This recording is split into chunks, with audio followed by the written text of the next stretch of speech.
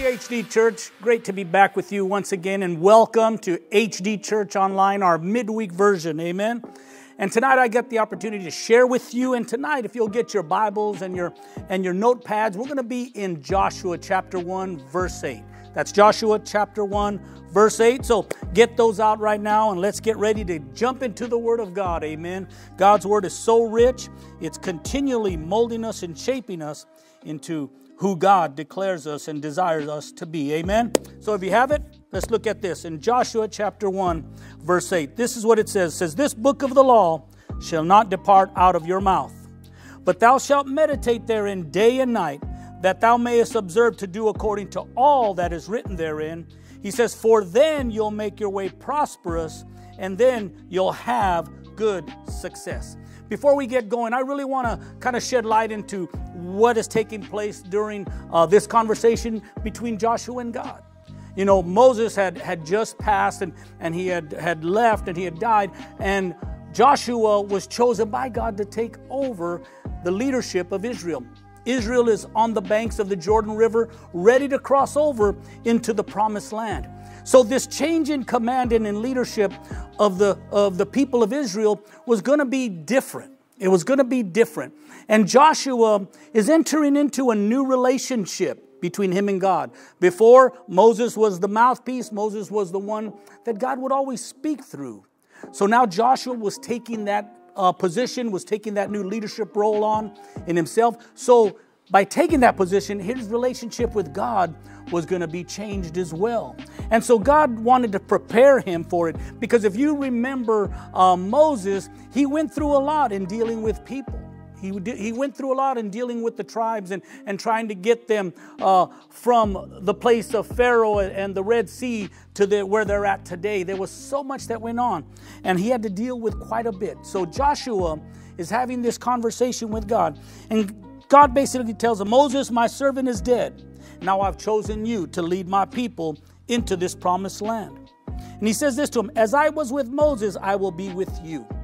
As I had a relationship with Moses and how I instructed Moses, that's the same way I will be with you. So be of good cheer, he tells him. And Joshua entering this new relationship was going to have to deal with a lot of things. You know, anytime we as believers, or even just as people, we go in a different direction in our lives, there's always going to be maybe people with their own opinions, with their own ideas, with advice. And we're going to have to kind of sift through the things that come to us to make sure that we can stay on track with what God is going to do in our lives. You know, when we come out of the world and we begin to change things, we would always get questions. Well, why do you have to be at church every week? Why does God really need you there on Sunday night, Sunday morning, Wednesdays? There was always kind of questions. And this is what I'm going to kind of share with you tonight. To stay on course with God, we're going to have to be able to filter through all the things that would try to keep us from staying on track with God and where He is taking you and I. Amen? And there's a great example in Matthew chapter 16. If you guys will turn there, I want you to really look at it, write it down into your notes. But this is a thing that happened with Peter and Jesus. And you'll recognize it as we read it. But I'm really going to kind of stop and give you some insight into how this relates to what we're talking about tonight. In Matthew 16, verse 21, we'll start there. It says this, "And from that time forth, Jesus began to show unto his disciples how that he must go into Jerusalem and suffer many things of the elders and chiefs and the scribes, and be killed and raised again on the third day." See, Jesus understood what his purpose was here on this earth. He understood God's destiny for him. And part of his destiny was going to the cross. He understood that. He had that embedded in him, in his heart, in his conversations and his prayer time and being directed by God, that God established in him.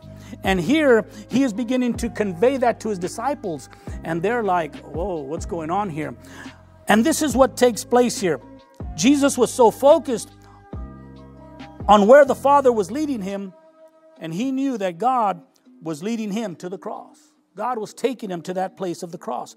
But after he began to share this stuff with the disciples, Peter took him aside afterward, and this is what Peter said, Then Peter took him and began to rebuke him, saying, Be it far from thee, Lord, this shall not be unto you. But he turned and said unto Peter, Get thee behind me, Satan. Thou art an offense unto me. Now listen to this. He says, For thou savorest not the things that be of God, but those things that be of men. He says, you don't really understand the things that be of God, Satan. You only know the things that belong to man. And see, Jesus was so focused on where God was taking him, and he began to convey this, but the disciples really didn't understand it. They had a whole different idea. The disciples actually thought that Jesus was coming to the earth, that he would become so popular, that he would become king in Israel, and he would take over then. That was kind of the concept they had in their minds. That's what they had. But that wasn't what God's plan was. Now, I want to read it to you out of the easy, because this really tells it the way I want to get it across to you. In the easy, it says it this way. And Jesus turned around and said to Peter, Satan, go away from me. I must obey God. But you are trying to stop me. Your thoughts do not come from God. Instead, you are thinking like men think. See, Jesus was focused on where God was taking him. The disciples didn't know, but they began to speak what they had in their mind, their opinions, their thoughts, their ideas, their advice. And Jesus said, no, no, no. I have to focus. In order for me to complete my course, in order for me to get to where God is taking me, I have to be able to block all of this stuff that isn't coming from my Father, so that I will stay on track with him. And this is the same thing that God was telling Joshua in Joshua 1. He was getting him ready to stay focused, because all of the stuff that was going to come against him was going to try to deter him from obeying God. And God said, the only way you're going to succeed is if you listen to me, not to man, not to anyone else. You'll have to listen to me and stay focused upon the direction I am giving you. Amen. And that goes for us too as well, my brothers and sisters. God has given us all a purpose. God has a plan for all of us. Each of us have something different to do in the kingdom of God. But we all have to do the same thing to stay on course that Joshua was instructed to do. And that's what we're going to talk about. I seen 3 things in Joshua chapter 1, verse 8 that I'm going to share with you and kind of get a little bit more across to you. And I hope that you'll receive them and that you'll begin to do it too, because there are going to be so many people that will try to deter you from finishing your course in the things of God. And none of us want that. All of us want to complete our purpose. And the first thing, there's 3 things I've seen. And they're very easy. I'm pretty sure you've heard them before. And one of them is this. The first one is this. 3 things that I see. Speak the word. Meditate the word. And do the word. That is exactly what God told Joshua. Let's read it again. Let's take that from the top, just so we're back to our foundation scripture. It says this book of the law shall not depart out of your mouth. In other words, in your mouth has got to be the word on a daily basis. Every day, that word has got to come out of your mouth. It says, but thou shalt meditate therein day and night. Thou shalt meditate therein day and night. Every day, God's word should be upon our mind. God's word should be our meditation throughout your day at work. I know it's hard all day long because you're working, but there's times when you can take a quick mental break and just remember how good God is in your life. Amen. And he says this, that thou mayest observe to do all that is written therein. So we have to observe to do. That means to obey. So what we speak out of our mouth and what we meditate in our hearts and minds and what we continue to do, he says, when we will couple all those 3 together in our lives continually, he says, then you'll make your way prosperous and have good success. So that's what he told Joshua. These 3 things, Joshua, you have got to put in your life every day to stay focused upon where I'm taking you and be able to block out all of the things, all of the words, all the opinions that will try to distract you. All right, so let's get right into them. Number 1, this is what the 3 things that we're going to get into tonight. Number 1, speak God's word. We have to speak God's word. Said, the word shall not depart out of your mouth is what God told Joshua. He said, it can't come out of your mouth. It has to be there all the time. It has to be on the tip of your tongue every single day. God instructs us to speak and confess what He says, not what we say, not what we think, but what He says. In John chapter 8, verse 28, it says this, Jesus saying this, I only speak what my Father has taught me. Jesus said, the only things that come out of my mouth are what I get from God. What He has taught me, what He has directed me, those are the things that I speak out of my mouth. And in Proverbs chapter 18, verse 20, out of the Easy Translation, it says this, you have to live with the result of the words that you speak. Amen. We can stop there all night long. We have to live with the results. What kind of results do we want from the words that we speak? We want words that lift up and edify and strengthen. We want words of faith. Amen. We want words of encouragement. We want words that line up with God every day. He says you have to live with the results of the words that you speak. Words are able to save life and cause death.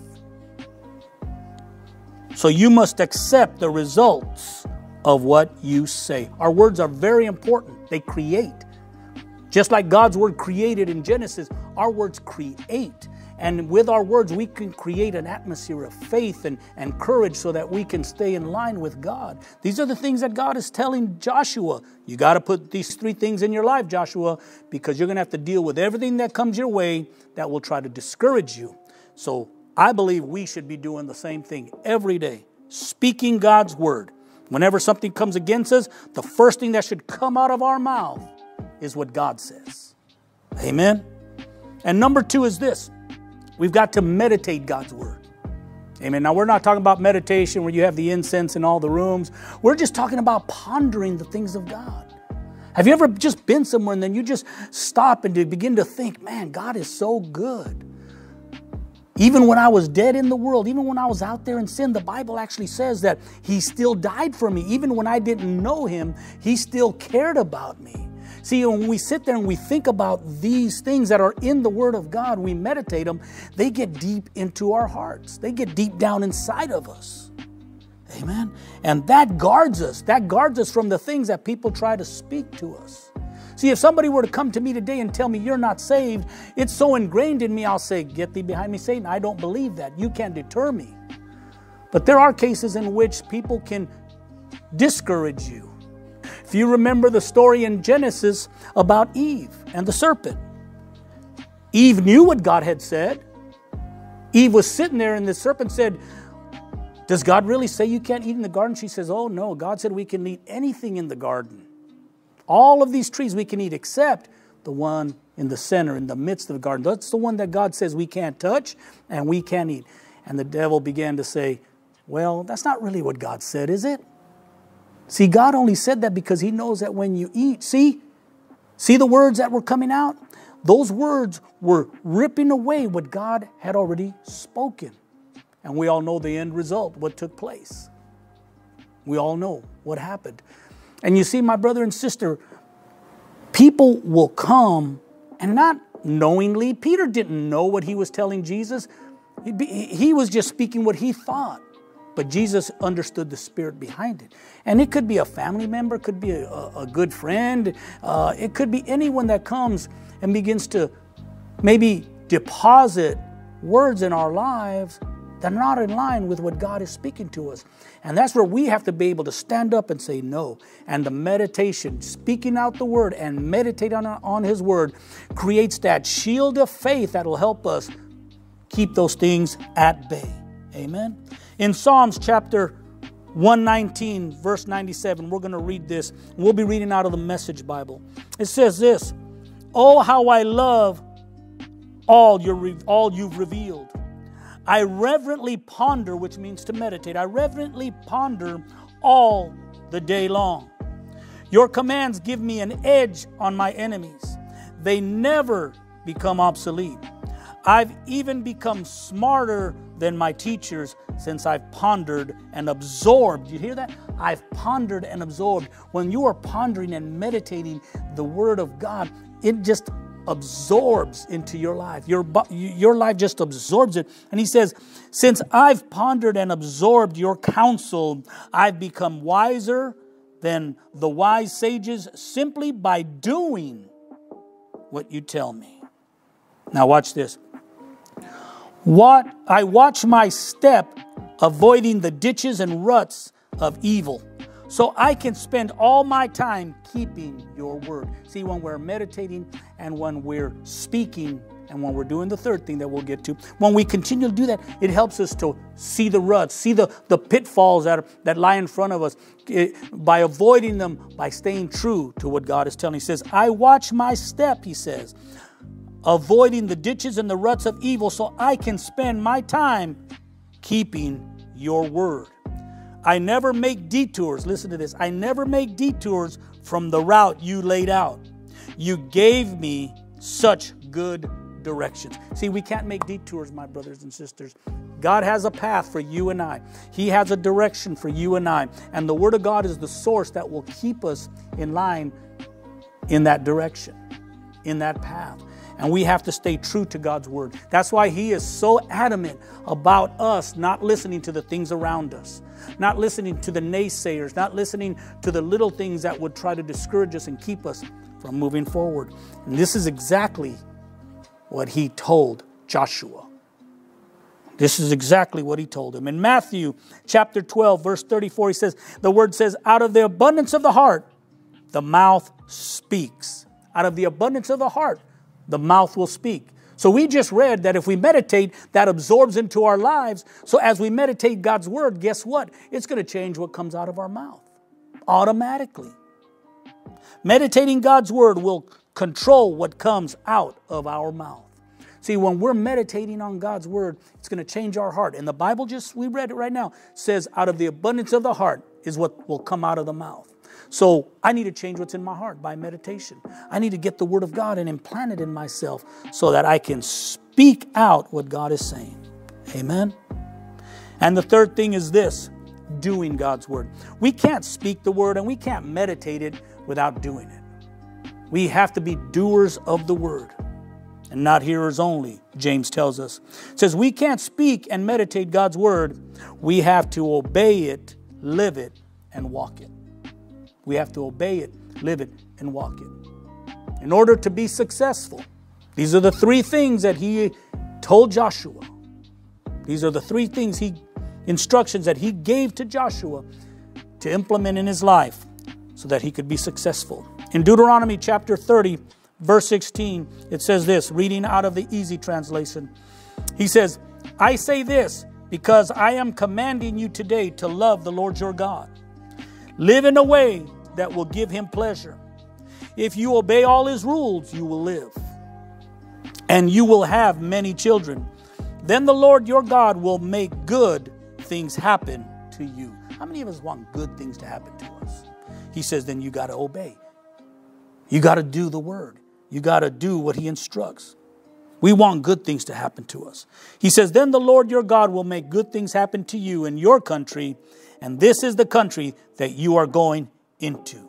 God wants to do good things in us, my brother and sister. And he says, be doers of the word. Observe to do all that his word says. In Deuteronomy 29:9, in the Message, it says this, diligently keep the words of this covenant. Do what they say so that you will live well and wisely in every detail. How many of us want to live well and wisely? In every area of our lives. All of us do. Amen. And this is what God instructed Joshua. And we're going to go back and read it as I close. This is what we're going to look at. This is what God instructed him. And the purpose was to make sure that Joshua would stay focused on his task, which was to take Israel into the promise and not lose focus. This is what he told him. He says, this book of the law shall not depart out of your mouth. You better speak it, Joshua. But thou shalt meditate therein day and night, every day, to make sure my word is on your mind and in your heart, that thou mayest observe to do all that is written therein. He says, so that you will obey it. And everything I instruct you through what you speak and what you meditate, that you will do. Not what people tell you, not what people try to lead you to do. You'll only focus on what I tell you, Joshua. And he says, if you'll do those things, he says, then you'll make your way prosperous, and then you'll have good success. My brother and sisters, that's our prayer for you, that you'll live prosperously, not just monetarily, but in every area of your life, spiritually, mentally, physically, and that you'll be successful in your Christian walk, in your relationship with God. Hey, church, I hope you enjoyed that word. Amen. I hope and I believe that it edified you, built you up, and strengthened you so that you can do even greater exploits in the things of God. We want to get ready to give. Amen. And I want to share a passage of Scripture with you really quick as you prepare yourself to give. And in 2 Corinthians chapter 9, verse 6, the Scripture we all know, it says this, but this I say, he which sows sparingly shall also reap sparingly, and he which sows bountifully shall also reap bountifully. Every man, according as he purposes in his heart, so let him give, not grudgingly or of necessity, for God loves a cheerful giver. And God is able to make, and this is really what I want to share with you, this last portion. God is able to make all grace abound toward you, that you, always having all sufficiency in all things, may abound to every good work. God wants to bless you to be a blessing, my brother and sister. He wants to bless you so that whenever anything comes your way, or someone needs help, or the church needs anything, you are always ready. You always have the resources to be able to give. And God says, if you'll be a cheerful giver, one who enjoys giving, one who loves giving, one who doesn't have to work it up, but it continually flows out of them. If you'll be that type of person, God says, I'll always make sure you have what you need to be a blessing. Amen. So tonight, as you give, all the ways that we can give should be on your screens. And we want to go ahead and pray over the word. And we'll go ahead and pray over your offerings to this evening. Father, we just thank you this evening for every giver. We pray, Father God, that they love. We know that they love giving. They are cheerful givers. And you said that you will always make sure that these cheerful givers will always have what they need to be a blessing. So now, Father God, we just pray abundance and overflow to overtake them today as they obey your word in their giving. And tonight, Lord, as we've read your word, our desire is to stay focused, to stay on track to where you're leading us. And we will do exactly what you told Joshua. We're going to speak the word. We're going to meditate the word. And we will do the word. And in that, we know that we'll be successful. So thank you tonight, Father God, for what you've spoken to us in the mighty name of Jesus. Amen.